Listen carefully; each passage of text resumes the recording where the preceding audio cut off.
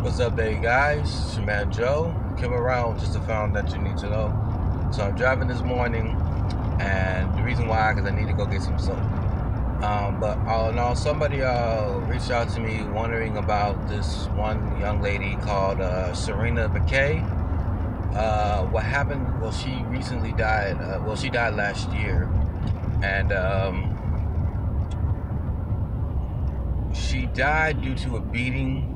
Like, she was like bled to death by beating. And I saw the video. It was very crucial. But as I was doing some research about her and stuff like that, I believe that the Spirit of the Lord was speaking with me that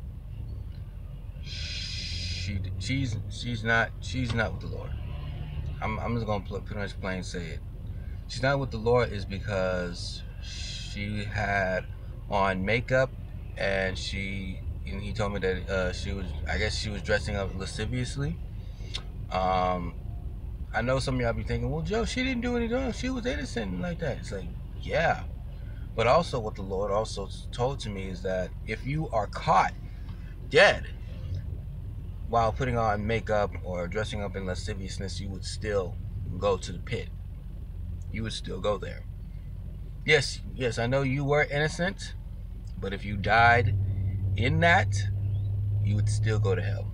You still go to the pit. And he also told me that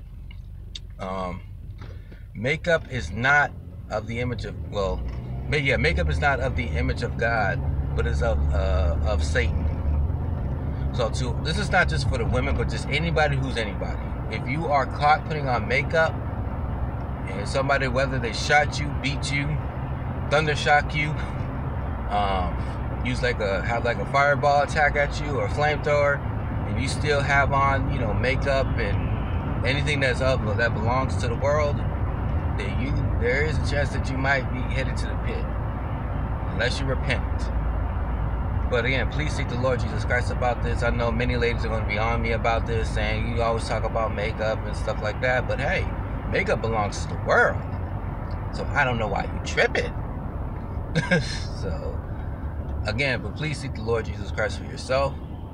Alright, so it's your man Joe. See you guys in another video or so, okay? Alright.